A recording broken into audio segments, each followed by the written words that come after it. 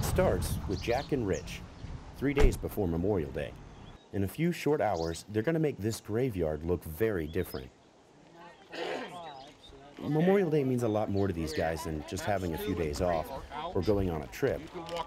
For Rich, it's a family tradition. When I was 7, my brother and myself used to help my grandmother place flags in a cemetery on the eastern end of Long Island to honor all of our departed veterans.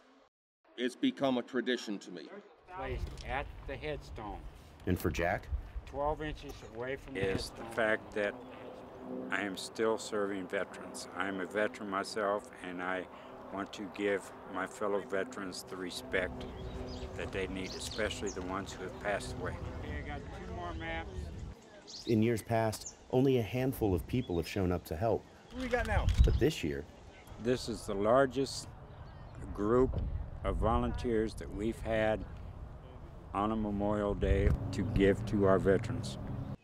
One person had a very personal, very different reason to show up. So my dad passed away 3 years ago.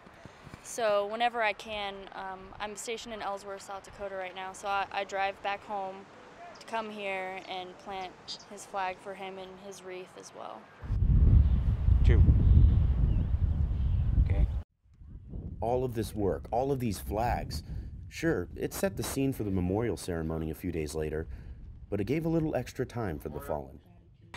They deserve more respect than just having a flag on their grave for 1 day. So that's why we do it on Fridays now. We've all heard them, those same generic answers about honoring those who made the ultimate sacrifice. Sometimes you might feel people are just saying it because, well, it's what you say. But you haven't met this community. More people need to think of Memorial Day, not the opening of summer vacation, but to be in cemeteries and pay their respect to the people that gave it all, or veterans that have just passed away. For them, Memorial Day is different, and it starts one flag at a time. In years to follow, as long as I can walk and talk, I will be here. Senior Airman Shane Mitchell, Mountain Home, Idaho.